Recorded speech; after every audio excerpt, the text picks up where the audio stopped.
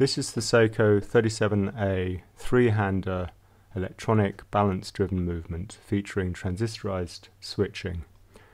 This movement was a base movement used in the EL-370 series of electronic watches that Seiko produced from about 1968 through to the early 1970s, and was probably the longest lived of the electronic movements that Seiko produced. The 3700 series movements run at 21,600 beats per hour. And when you use a conventional timegrapher timing machine to regulate the watches, you can get a nice clean timing trace from these movements that allow you to set the beat error and to regulate the movement to get them to run true. But the timegrapher won't give you an accurate measure of the amplitude.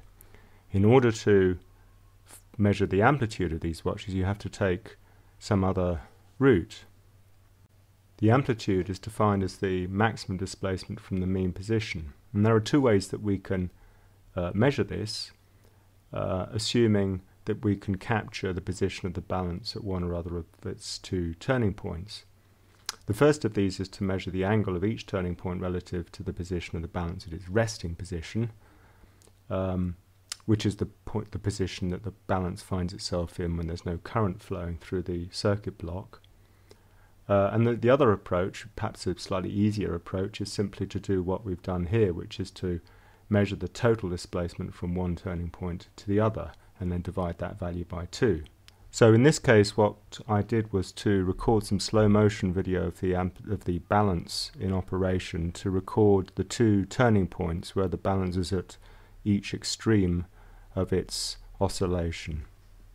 As the balance rotates anti-clockwise, it'll go through a full 360-degree rotation and end its rotation at the sort of anti-clockwise turning point, at which point the magnets attached to the balance position at about 12 o'clock in the view that we have at this point, and then it changes direction and reaches the other extreme, its other turning point, in which it's undergoing a clockwise rotation with the balance at about 6 o'clock.